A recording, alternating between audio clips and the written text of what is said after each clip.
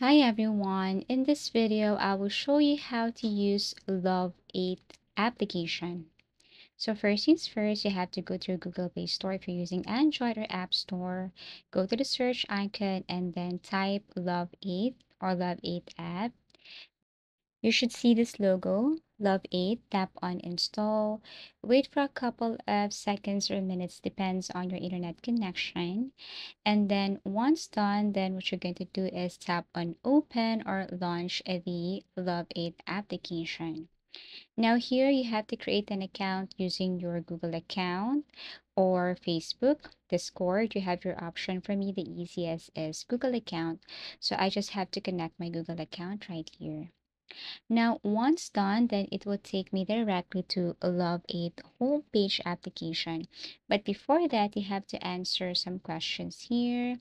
So all you need to do is to answer a basic question like your gender, your age, and then after that, tap on continue.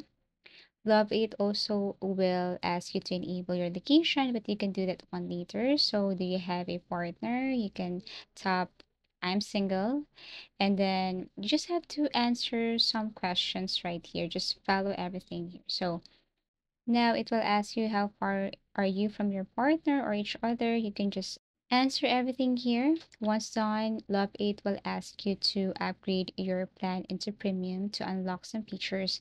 But actually, this one is optional. So after that, you can now enable your location, and then you can now use your Love8 application. So by the way, Love8 is a mobile app designed for couples to stay connected, track special moments, and share daily life. Real-time location, virtual pets, special days, stories, widgets, missy effects, and so on. So basically that's it. Thank you for watching and see you again in our next video tutorials.